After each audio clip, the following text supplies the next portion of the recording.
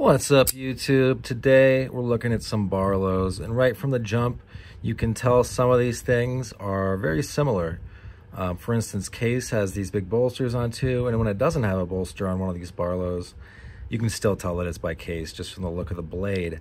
These are Bear & Son, and then this is an Otter Messer and Stag.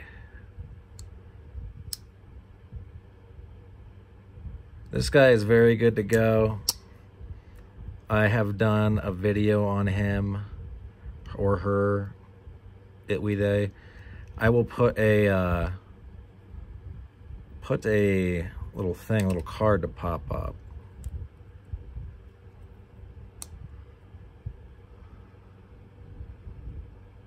I think I also did a video on this guy. Difference is you can tell it's got that kind of give in the middle. It's not as snappy. Has a secondary. This is a promotional knife, which I don't mind at all.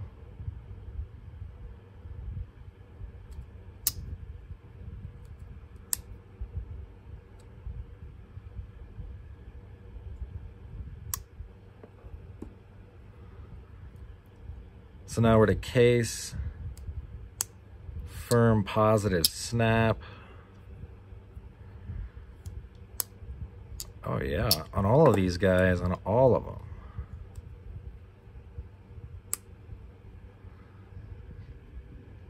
Very much killing it. I'll get a hold of a modern Case at some point, see how they stack up. So, although I got all of these for the same price, first of all, people sometimes are like, why do you watch eBay? Like, what's the deal? Because it's not the best prices, but guess what? All of these cost $50. All of these are worth more than $50. Okay? I got this on a long shot offer. Couldn't be happier with it. It is great. There is nothing wrong with this. In Europe, they're not as anally retentive about the gapping. I know sometimes Americans are like, it's not as good fit and finish. It's like, all right, bro. They're not the same thing. So this Bear & Son isn't bad. Oh no. Oops. We got this guy, one blader. I was gonna carry this, but I think I'm gonna carry this now that I have it out in my hand. Sharpen it up a little. Looking real good. It's pinchable is the main thing for me. This guy is killing it. I love that there's no shield. Love the Appaloosa bone. Love it, love it, love it. Couldn't say it enough.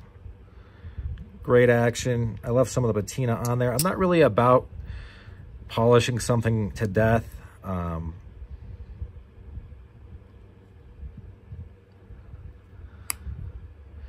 So if you guys, I mean, look, I get there's recession coming, inflation right now, potential recession, knock on wood. But if you can get one of these guys for 50, definitely jump on it. If you can get one of these guys for 50, look at it. If you like it, grab it. Any of these guys are worth 50. I mean, that's like, these are all great pieces of cutlery at budget prices, quote unquote. You're not going to get a decent knife for $10. I don't know. That's never been a thing as far as I know. I don't care how far back in time you would have to go. You're not, knives aren't like popsicles and soda from the general store. They're totally different things. So I don't believe you could ever do that. And I've never heard anyone say you could. I'm just saying, especially in this hobby, there's old timers that like to one up you. I just think that some pieces you can kind of put you can at least be like, yo, these are good at 50 or under. So I definitely like the big bolsters, but I also like how then the contrast of the smaller bolster style. And I even like it that this has a bare head, but that's also helps it show off the Stag. If you can get, yeah, this Stag one is great. Anyway, sorry if this is a little bit long and meandering, but I wanted just to show off. I don't think I have any other Barlows that aren't GEC level, and I just wanted to show stuff that is like available and you can get them on the secondary. So, hey, thanks for sticking with me. I appreciate you folks. That's all she wrote for this one, and I hope you folks have a great rest of your day. Bye now.